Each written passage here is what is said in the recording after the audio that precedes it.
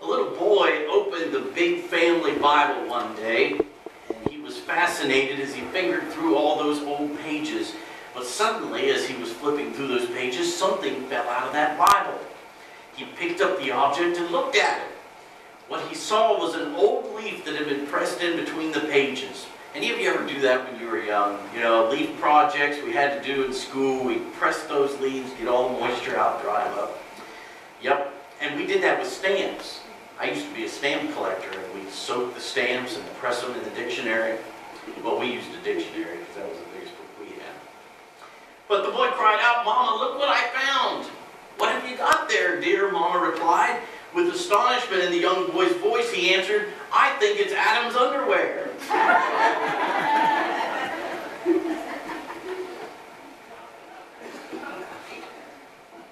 Another little joke that I thought would go real well with the story from Matthew today is the story of a man who was attending a funeral at a church, and he asked the rector of the church, "What is the Wi-Fi password in this building?"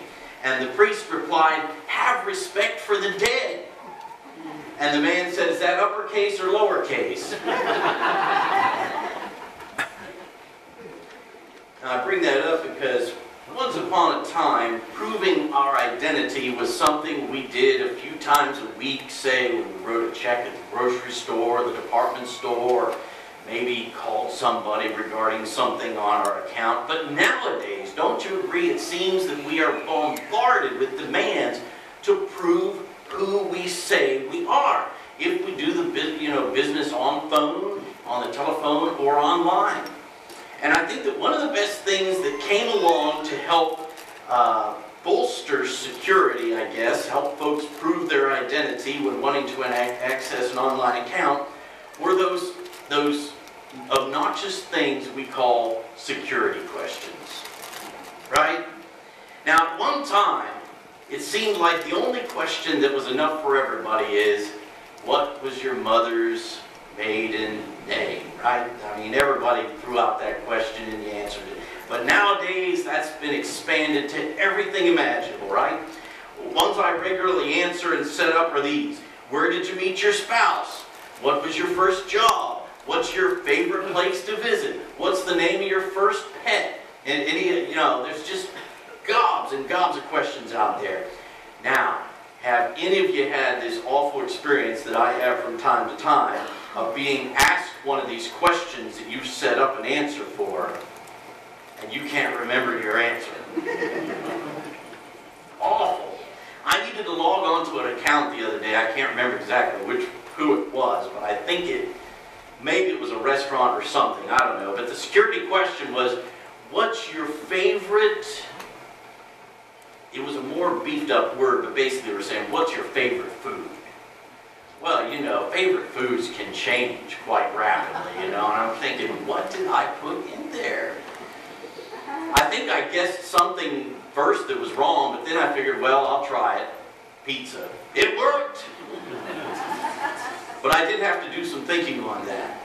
But basically, the gatekeeper is asking you the same question that the devil is challenging Jesus with during this wilderness test.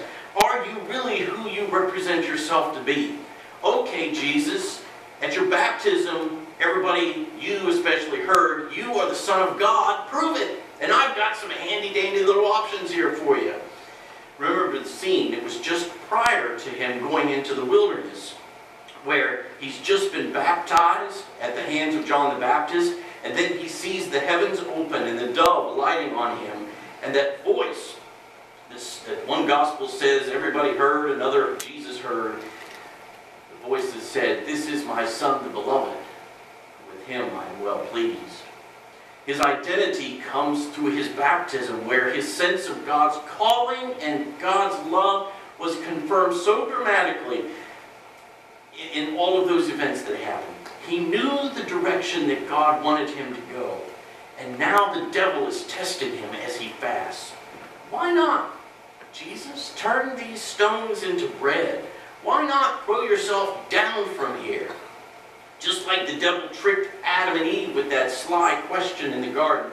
Did God really say this about this tree? The trick of the devil hasn't changed one iota from the very beginning until Jesus' day and even until now. He continues to test us in regards to our identity. Are we who we say we are? And then he offers one of his ways to prove it, which would be the equivalent of taking us off course. It would be the spiritual equivalent of giving up our identity in exchange for the devil's identity that he wants us to take. We have many different ID cards, don't we, that we carry, right? You got some ID cards with you today? I have my driver's license in here. Possibly you have a blood donor ID card from the Red Cross. We might have membership cards for any number of certain groups that identify us to wherever we've joined. As part of Jesus' baptized family, it is that family through which we receive the most important identity that we can ever know. Jesus' calling is different, of course, in a little way from our calling. He had a particular vocation that God had laid out for him to be God's Messiah. But his identity as a beloved Son of God is an identity that we also receive in our baptism, along with our calling to give ourselves in service and ministry to others. Jesus knew himself to be God's servant, as prophesied about in the servant songs of Isaiah. The servant who would give himself to the world and for others. He would live by God's word. He wouldn't require or rely on a spectacular show to gain the approval of all. He wasn't ashamed to even share in the hunger of all. And he's not ashamed to take upon the same risks that others have to take in their daily life. He is the incarnation of God. He lives fully alongside his neighbors in flesh and blood as one of them. And just as Jesus was sent on a self-giving mission, so we are also commissioned and sent in our baptism to serve our neighbor. In the baptismal vows that we confess Jesus Christ as our Savior, we also promise to serve him as our Lord in union with the church, and we receive an identity in covenant with the family of faith, being born again of water and the Spirit. And that identity tells us that, first of all, we are loved and treasured. We are priceless to God beyond measure. So treasured and loved are we that Jesus went to the cross and completely emptied himself on our behalf. And just like Jesus was, we are sure to be challenged again and again with the devil's attempt to steal our identity. It isn't about just being tempted to indulge in that sweet thing or that fatty thing we've sworn off for Lent, as good as for discipline as those practices might be. But the temptations the devil really wants to get us with, those that entice us from being the witness in the world that we are called to be. It would be so obvious for Satan to put the question before us as plainly as he did for Jesus in that third temptation.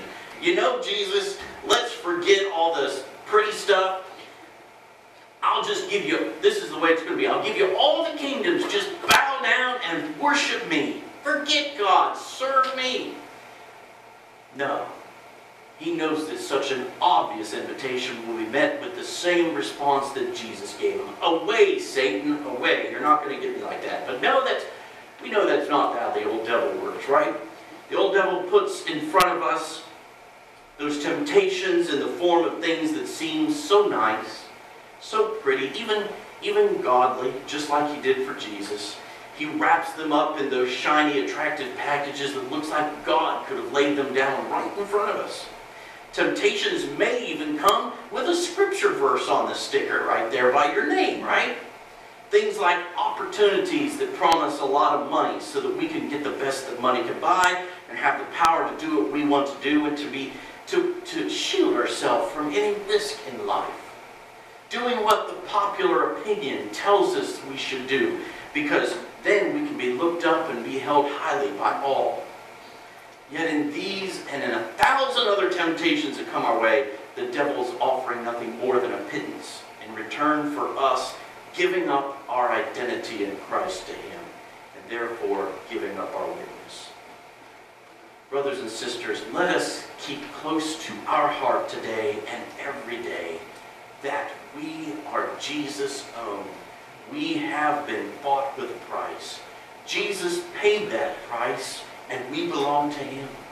He loves us endlessly. He opens up to us the storehouse of God's blessings. God doesn't need a flashy show. God doesn't need a Superman or a Superwoman. And Jesus didn't hesitate to completely take on the flesh and blood life of his fellow first century Jews.